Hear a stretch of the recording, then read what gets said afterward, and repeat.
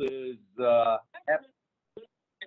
happy Mother's Day to all of our beautiful, smiling mothers this morning. And on this glorious first day of the week, we've come together via technology to study God's Word and then enter into a time of worship here in a little bit. If I may, let me lead us in a word of prayer before Matthew continues with our study in the book of. Mm-hmm.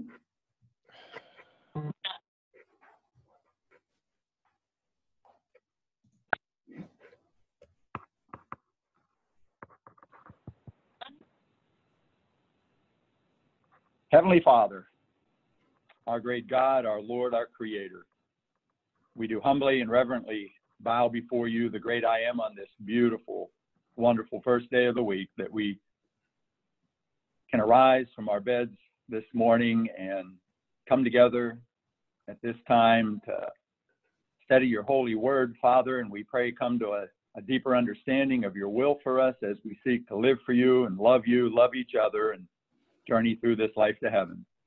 Father, we are grateful for everybody who has joined us this morning to study your word. Pray you'll bless us all. Bless Brother Matthew as he teaches us. Pray you'll give him guidance and wisdom and discernment as he presents the things that he has prepared in a way that would help us to grow as your people, to be what you want us to be in this life as we journey towards heaven. Forgive us of any sin that would hinder our relationship with you. Bless us as we go through this day for your honor and glory. All this we ask in the name of Jesus Christ, your wonderful Son, our Savior. Amen.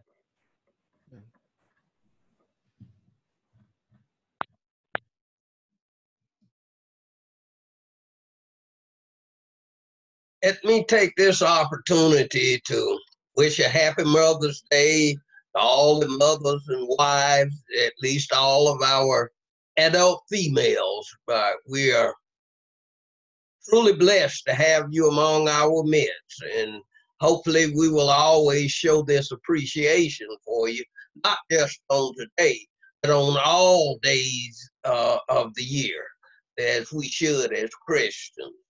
We're going to start the third portion of the outline that I pointed out in Acts 1 and 8.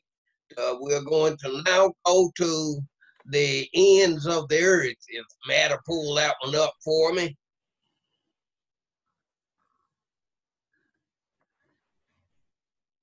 So there it is in verse 8 there. You shall be witnesses to me, and then I cut out part of it, and to the end of the earth is where it's going to go. And it's not hard to see that chapters 13 through 28 are primarily Paul's actions. Of course, he has others with him, and I'll point that out.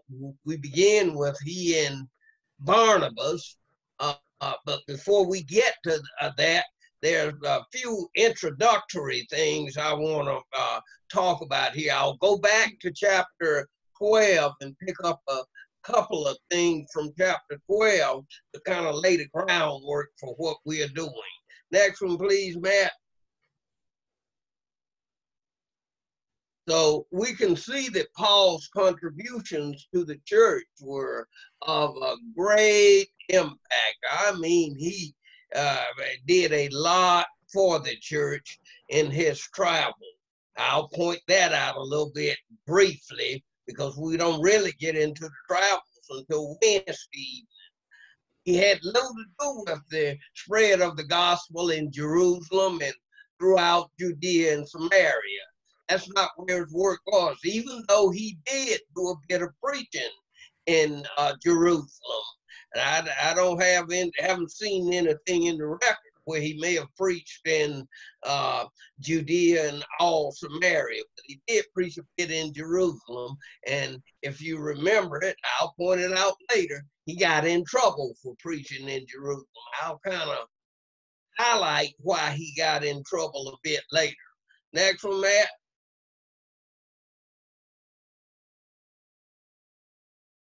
More than any other apostle or any other evangelist is he given credit for spreading the gospel to the ends of the earth. It's Paul.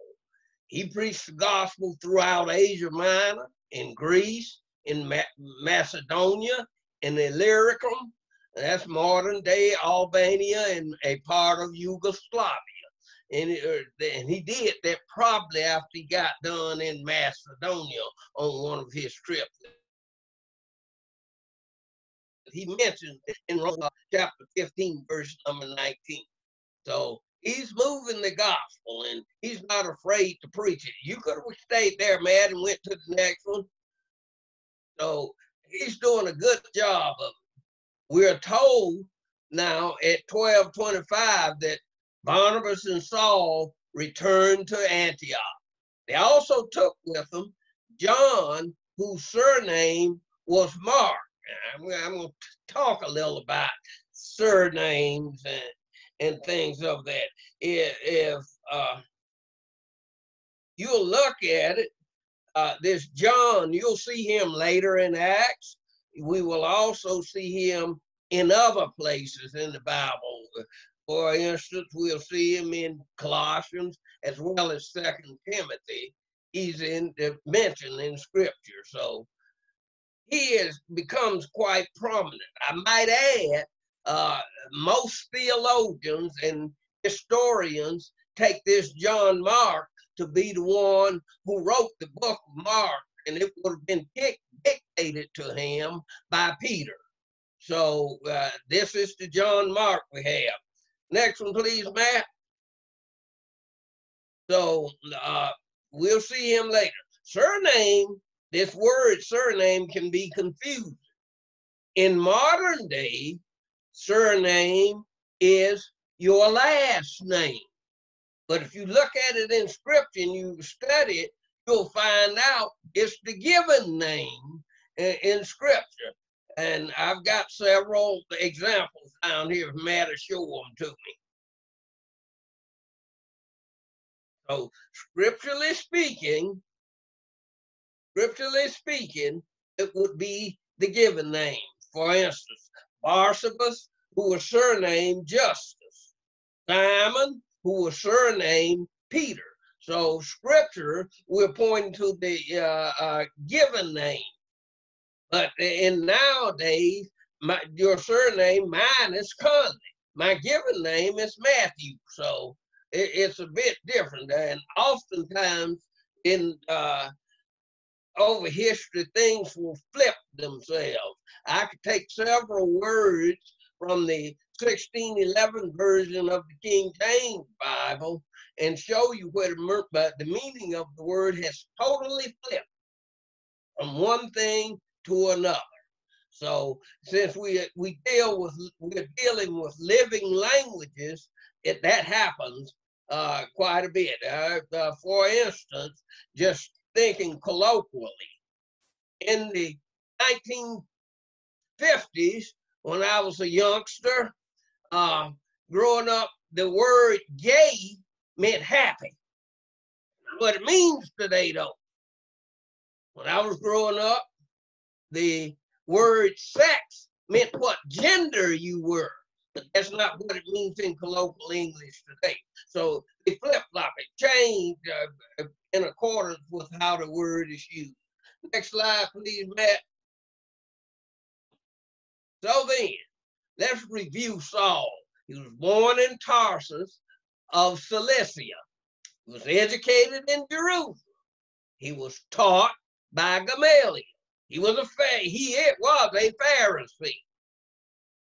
He's a Pharisee, and he goes on. You can run these kind of quick, Matt. So, taught by Gamaliel. Now, he's taught to be a Pharisee, is what he's done. He's a Roman citizen as well. He is definitely an early leader in the persecution of the church.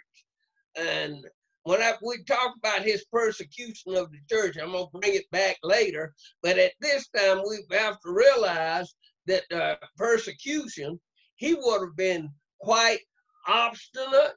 He would have been quite truculent. He would have been quite recalcitrant. And he would have been always one who would be a blocker to what was going on. And it's important we remember these things about him as we start seeing him flip. Next slide, please. He was converted in Damascus, and after his conversion, he preached in Syria, Asia Minor, Macedonia, Illyricum, modern Albania, and part of Yugoslavia, I'll say again, Greece and Rome. So if you consulted a map, you would see that he covered a wide area of the Roman Empire in his preaching. When I say Asia Minor, I probably could have said Asia first, because we got a small portion of Asia Minor that was called Asia during the period of history we are dealing with. And I'll bring that out when we get to it later in the study of the book of Acts. But we have to remember when we'll see Asia at that time, he's not talking about the entire continent of Asia. He will be talking about one small area of Asia. Luke will, I'm talking about. But he did cover this large part. If you look at consulted a map today, and you look at Macedonia, look at during that period of time, you look at Macedonia, and you look at Yugoslavia and Albania, well, you'd have to go to a globe really to do it. That's where I consulted. I got a globe at my house, and so I consulted. It's quite a large area he would have been covering. I am almost completely amazed at how much ground Paul covered in his evangelism.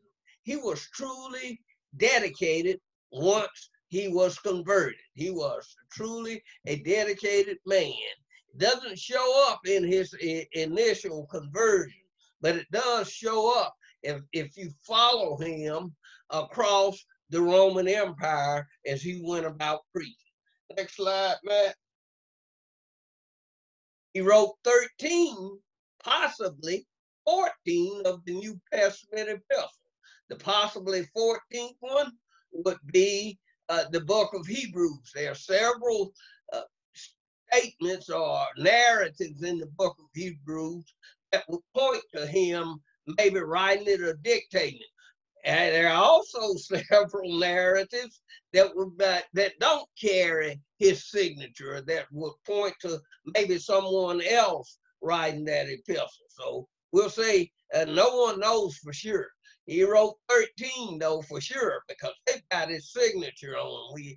We can't miss that. Although some theologians will come out and say, well, I don't believe Paul wrote this. I don't believe he dictated. Well, he dictated most of them, but he always put his signature at the end of it, which is his trademark, shall we say.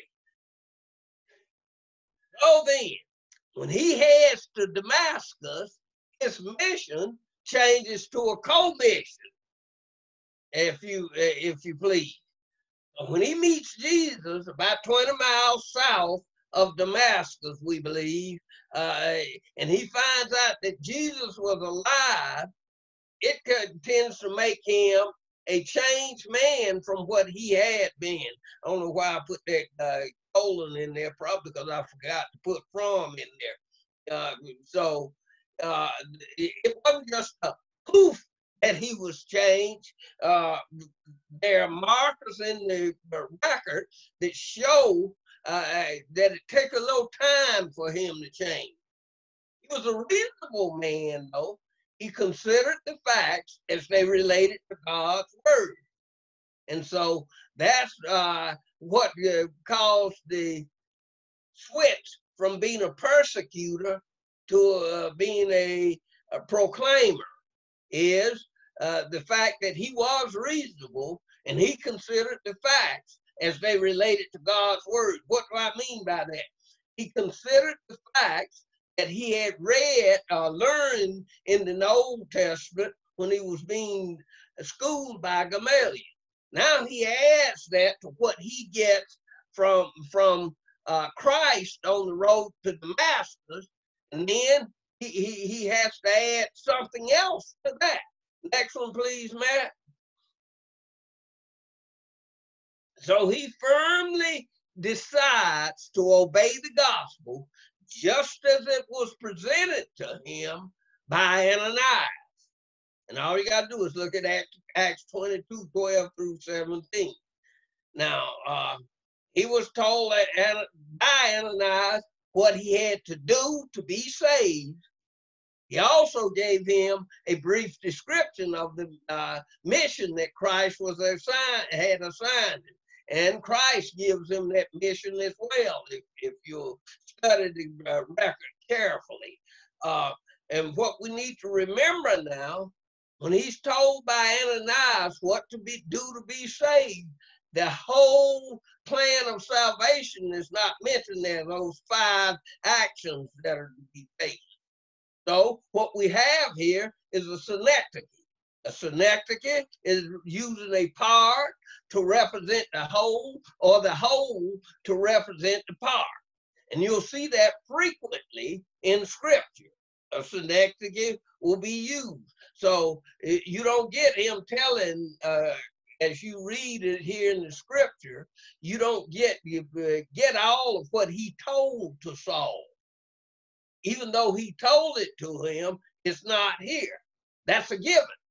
I'll point it out again a little bit later, but that is a given. And it's something we need to remember as we see all records of conversions. There are 8 of them here in the book of Acts, distinct ones. Next one. Oh, thank you, Matt. So Paul is appointed to be a servant and a witness for the Lord. He's supposed to take the gospel to the Gentiles and the Jews that were in the dispersion of them from the captivity. They're all over the Roman Empire. So he's appointed to take the gospel to the Gentiles as well as Jews who were spread over the world, if you please. That's the Roman world. So in order for him to be a witness, he has to have known Christ. And that will come, I'll show you how he knew Christ in a little bit. He has to have the same experience with him as the original 12 or the original 11 plus Matthias. Next one, Matt. So we need to understand Saul had been obnoxious. He had been recalcitrant. He had been truculent. He had been a person who's going to block anything. He was obstinate as well. That don't just disappear from a person with a poof. That's what I meant by poof earlier. It don't just jump out of it. Something got to be worked out of him. Just like we need to understand when we convert it. Now, sometimes we don't see it or don't realize it, but there's a change that takes place in us, and some of that change is gradual. The big change that takes place when a person is initially converted is the fact that they set their mind on doing what God wants them to do. That's what the repentance and the confession is. My mind is set on it. So immediately after his baptism, that's the completion of his conversion, he preaches the gospel in Damascus. But now he's got to acquire the knowledge of Christ that the other apostles had. That's what happens when he goes to Arabia. He gets that. All you got to do is read Galatians, and you connect it back to what's going on in Acts, and you'll see it. Then there's something else that goes on with Saul. This next one, Matt. He preached in Damascus again after he had gone to Arabia. And this time, when he comes back to Damascus and he preaches, it's not too long before everybody want to kill him again. So then he has to escape from Damascus because there's been a plot to take his life.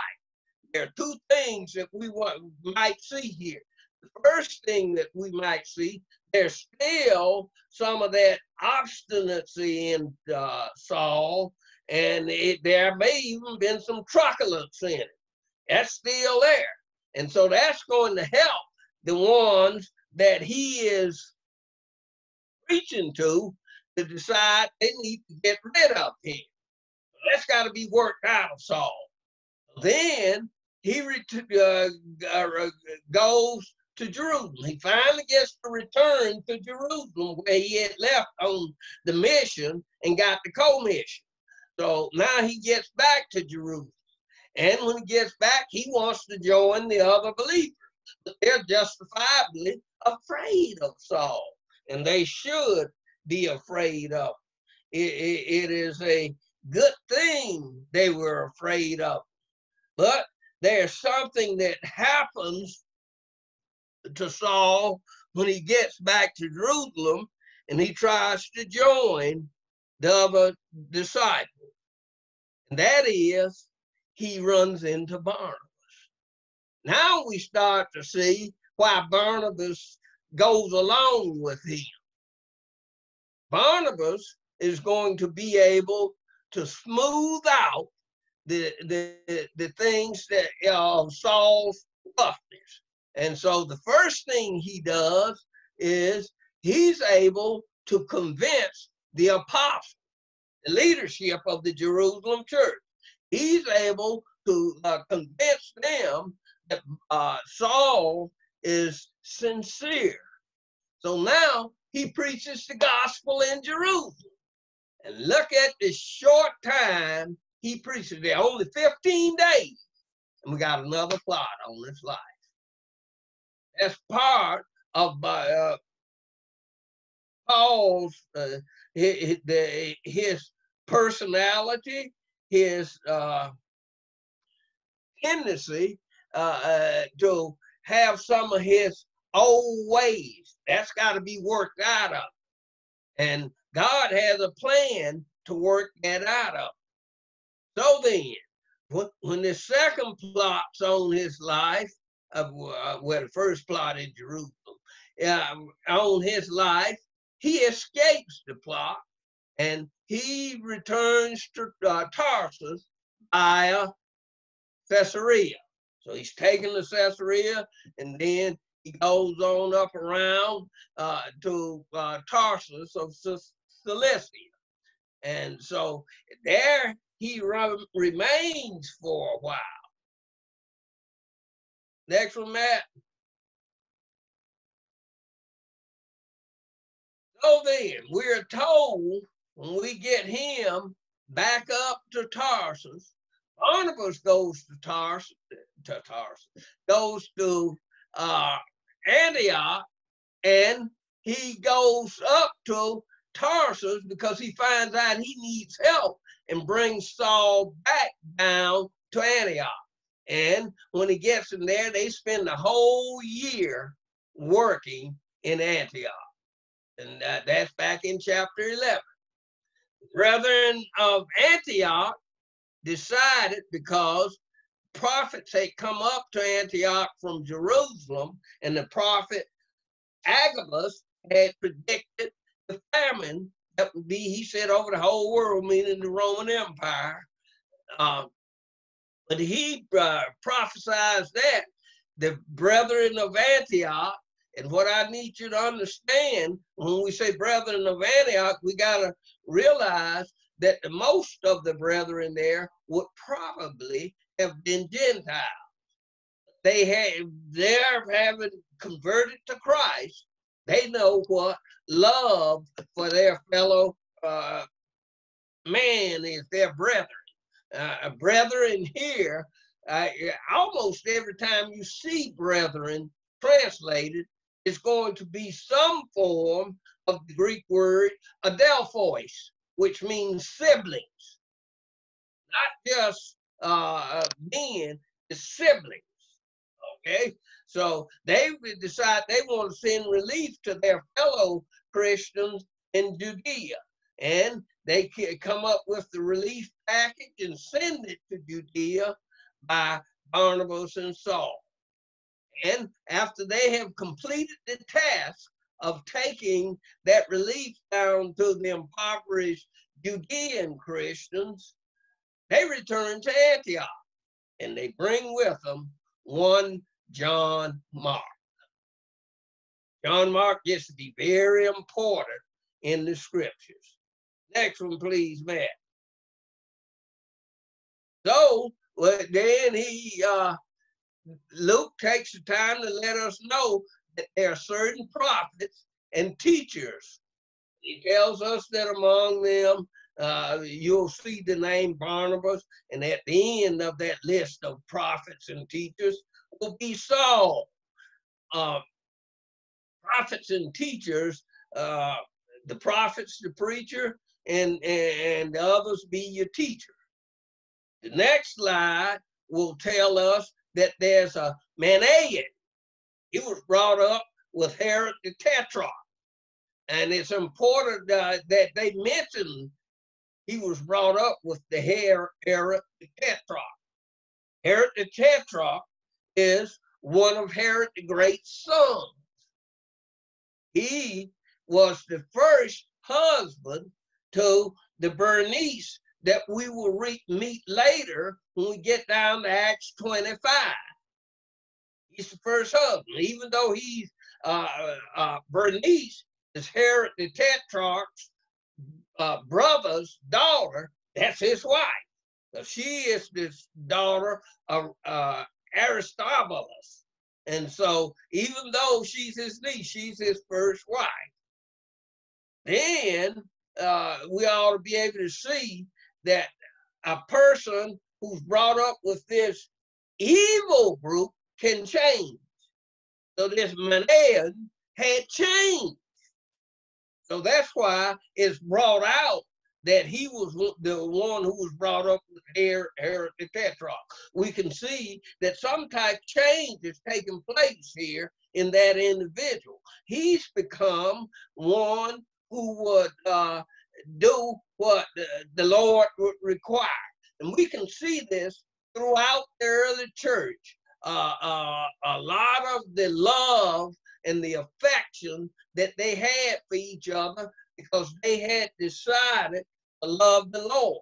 Thereby, it magnifies what the Lord Jesus had said back in Matthew 22, verse 37 through 39, I believe it is. You shall love the Lord your God, and you shall love your neighbor as yourself. And so this shows up in these early Christians vividly, you can see it. Next one, Matt. Paul is an apostle just as sure as the 12 were. This point is made numerous times by Paul himself. You can see it in Galatians 1 and 2 and 2 Corinthians chapters 10 through 12. He received knowledge and the plan of God by revelation. That shows up in Galatians 1 through 12. 11 and 12, I get that right sooner or later. And 2 Corinthians 12, 1 through 7. So he got his knowledge through inspiration. Now, the other apostles had gotten theirs through association. So Paul gets it by inspiration. They get it through association.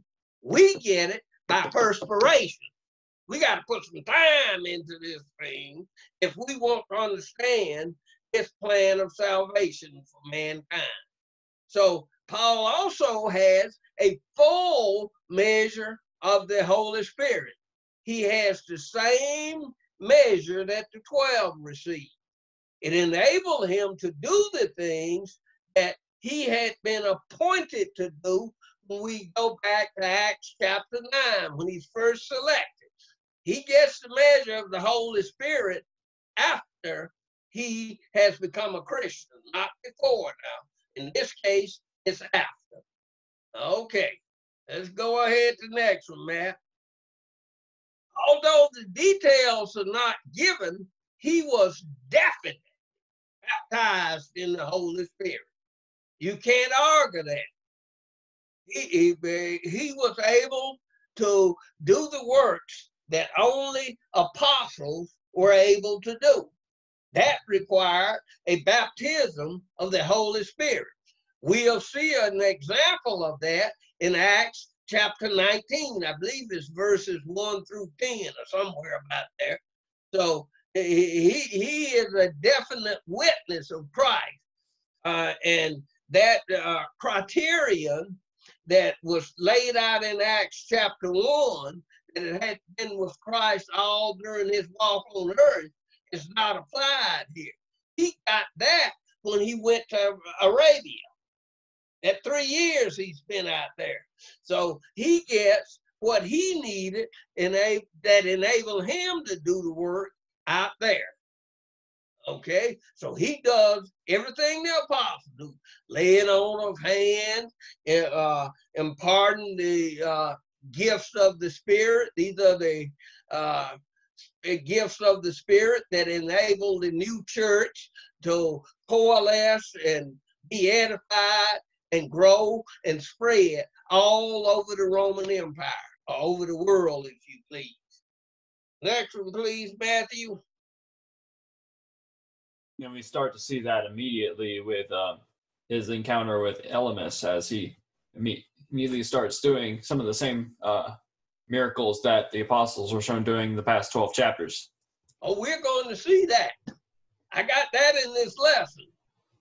Okay, so the Holy Spirit selects Barnabas and Saul as a movement to further God's plan of salvation for all Gentiles and all of the Jews of the dispersion, which in turn represents the whole world, even if you saw it today.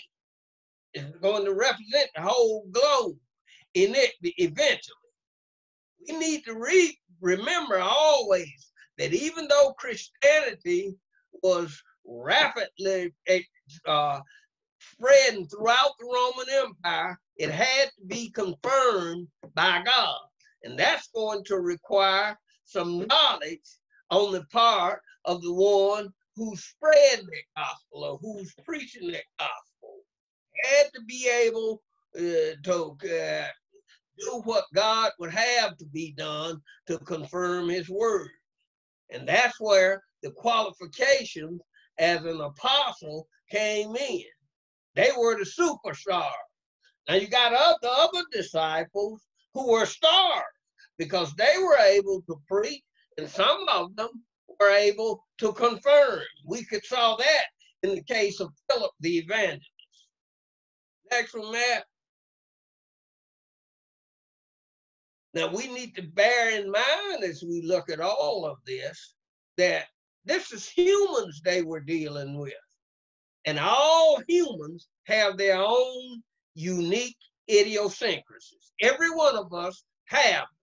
This would make it extremely difficult to deal with some, especially those Asiatic Jews, because we'll see them popping up the block time and time again.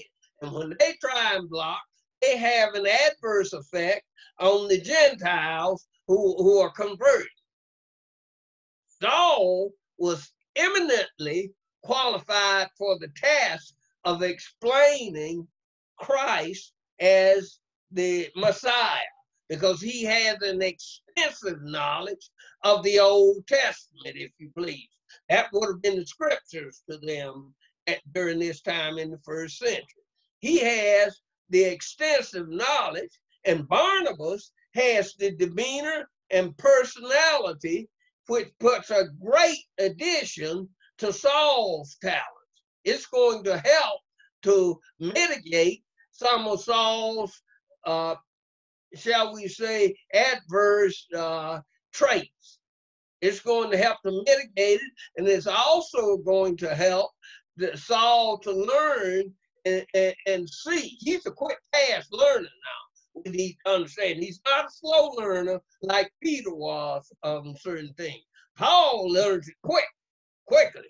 And the reason he learns it much quicker than Peter is his extensive knowledge of the Old Testament.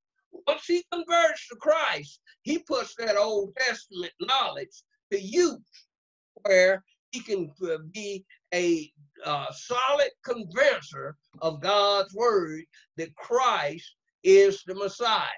He's going to be able, with Barnabas's assistance, he's going to be able to get this over to the Gentiles. Now, it won't be so hard in getting it to the God-fearing Gentiles, but it's going to be quite a different story when you're dealing with one who has no knowledge, absolutely no knowledge of the Old Testament. And it takes a while to work that out of people who don't have that knowledge. And we can see that in modern day America, in our society today, that it's going to be a terrible time trying to convert people into being a follower of Christ. And so he and Barnabas are cut out for this, all by his extensive knowledge, and Barnabas by his great personality and his encouragement, his tendency to be an encourager. After the Holy Spirit selects, the church selects Paul and Barnabas, Barnabas and Saul. I had that wrong. They fasted, they prayed, and they laid hands on Barnabas and Saul and sent them away on their journey. We need to understand now, when the church leadership, they don't have the same power that an apostle has. When they lay their hands on, they're just appointing them. And what are they appointing them? They're appointing them as apostles. And you'll see one place Barnabas will be referred to as an apostle. That he is an apostle of the church at Antioch. He's a representative. He's representing Christ through Saul and through himself, but he is an apostle of the church of Antioch. So it doesn't mean he's an apostle as the 12 were, or as Saul has become. So then, on their way, the first place they go is to Seleucia. Seleucia is a coastal city. And so I'm sure he preached there. And if there's a synagogue there, he probably established a church from some portion of that synagogue. And from this city, they sailed to Cyprus. I wonder why they went to Cyprus. You can kind of associate that with his assistant, can't you? Isn't that where Barnabas was from? I believe so. So then he takes Barnabas, and they've got John Mark with them, and they head out to Cyprus. They get to Cyprus now. The first place they're going to go to is a city called Salamis, or some people pronounce it Salamis. Salamis. It's their first stop, and that when they get in there, they preach there, and they establish a congregation at Salamis. And from Salamis, they work their way over to a city called Paphos, where they meet, as George was telling us a few minutes ago, where they meet Bar Jesus, who's a Jewish false prophet. His name is, and was translated to be Elymas. And so this old false prophet, he's got an ulterior motive here. He's there with Sergius Paulus, who's the proconsul of the area. Sergius Paulus is an intelligent man, and he sends for Barnabas and Saul, and he sought to hear the word of God. But old Elymas, he doesn't agree with that. He don't think Sergius Paulus need to be following God. I wonder who's prompting that. You think it might be Satan? That's his job, isn't it? That's what he's made his job. I'm going to work through somebody to get someone to go against God's word. And so He don't want Sergius Paulus getting converted to Christ. He knows, he sees what it is. And why does he not? Well, let's look at what Elymas was. He's a false prophet, teach things wrong. Not only that, but he's a sorcerer. He knows if Sergius Paulus gets converted, I've got a problem now in dealing with him. He's not going to believe me anymore. So I'm going to try to quit. So push up that next one, Matt. So then, he withstands them. He seeks to block them. And he's turning them away from the faith, he thinks, because it's going to lessen his influence with the proconsul. So now, all of a sudden, in the 13th verse of chapter 13, we get Saul being changed to Paul. And he's filled with the Holy Spirit. So I want to point out at this point, go back and look at all of the mention of he and Barnabas together is Barnabas and Saul. But from now on, it's going to be Paul and Barnabas. So they flip-flop positions, if you please. So Saul, he makes a statement. So Elymas, this sorcerer, he says to him, you are full of all deceit and all fraud and pull leg. I think I have that verse in my outline there. Yeah, oh, full of all deceit and all fraud, you son of the devil, you are an enemy of all righteousness. Will you not cease perverting the straight ways of the Lord? He really, what he's doing, he's really telling him what he's about to do to him. Elymas don't realize the power he's up against. Not the power of Saul, but he's up against the power of God. Don't think it's Saul. This is God you're against. So Paul pronounces God's sentence on him. That's blindness. And he's going to be blind for a period. And I believe the Bible kind of refers to him as walking around trying to get people to show him about. We're told that then the proconsul believed. Why does he believe? Because now he's seen this word that Paul is preaching being confirmed. He had heard about it before, but now he knows about it. He understands it in no outline.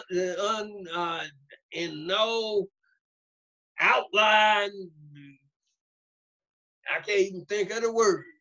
But anyway, he understands and knows that what Paul is preaching is God's truth. Necessary inference will dictate that all 5 actions set forth in the Lord's plan of salvation were taken. And this is true in any case of someone coming to truly believe God's word. Any case, that's going to happen. If they truly believe, then they're going to follow those steps. That don't mean just saying, okay, I got this done, I got that done, I got that done. No, this is just going to come. And one of the main things we have to remember here is what takes place in this plan of salvation when one confirms his or her belief in God's plan of salvation. It comes right down to what we find in Hebrews chapter 5, verses 8 and 9, where the writer of Hebrews states that even though he were a son meaning Jesus, son of God, even though he were a son, he was obedient to the point of death. And having been made complete or perfect, if you please, having been made perfect, I say complete though normally, having been made complete, he has become the author of eternal salvation to all those who obey him. He don't say believe, he says obey. So it tells me that I cannot be saved unless I obey him. So then if I believe him, I'm going to obey him. And I think that shows up there. Shows up everywhere for me anyway.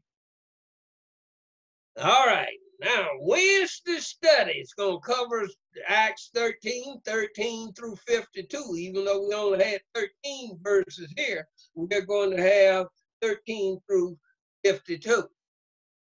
And what we are going to be looking at is, I'm going to push up the prologue to the first journey of Paul. His first journey is with he and Barnabas.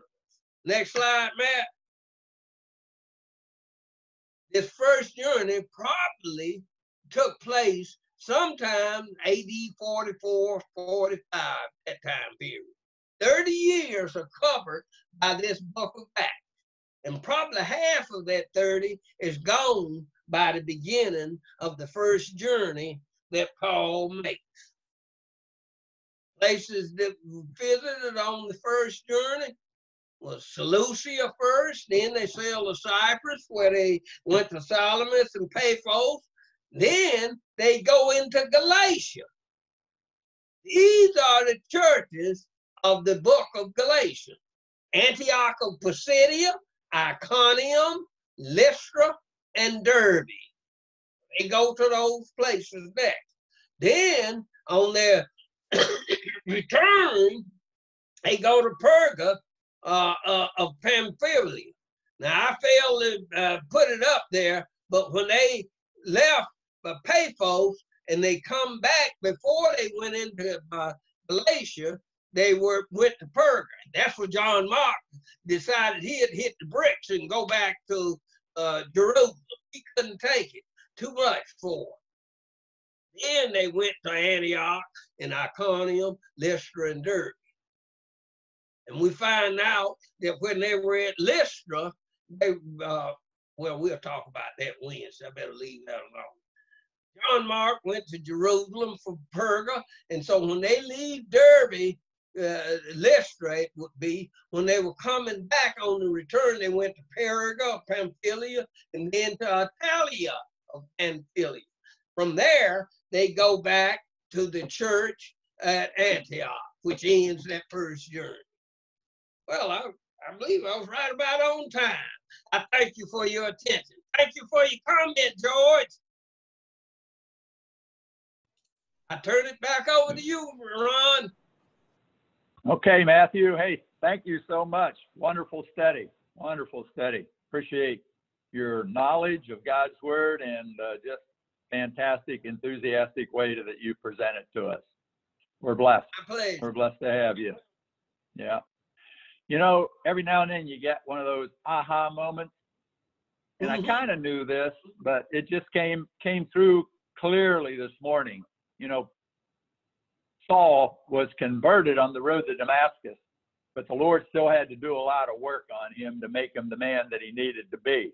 You know, the 3 years in Saudi and down in Arabia and all the attempts on his life. And then you look over in 2 Corinthians 11 and he lists all the trials and tribulations he went through. You just wonder, why did God allow him, the great apostle Paul, that was tasked with taking the precious news of the gospel to the whole world? Why would he let him suffer and go through such trials and tribulations and difficulties? And yeah, God was continuing to work on him all through his life. And, you know, it just came clearly home to me and maybe to everybody here this morning. You know, troubles and trials and tribulations ain't always bad.